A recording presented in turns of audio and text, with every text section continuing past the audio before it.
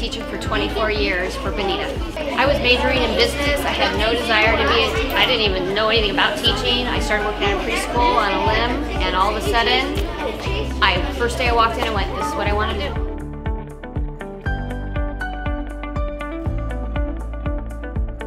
The light bulb moment. The moment when they get it, that it makes them excited, that they understand what's going on.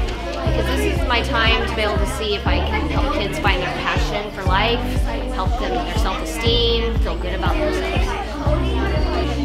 Yeah. What passion is it? Are you? Oh, Mrs. Reynolds loves to teach, and I know that because she shows so much respect for all of her students. And when she was my mentor teacher, she told me that every student is somebody's precious child.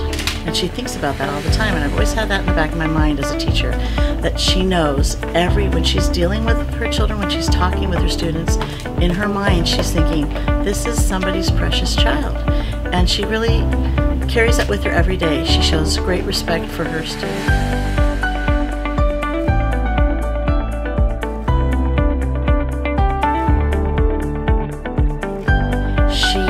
This calm and peace about her, and when you walk in her room, it's just peaceful. She's just a very nice teacher to be around.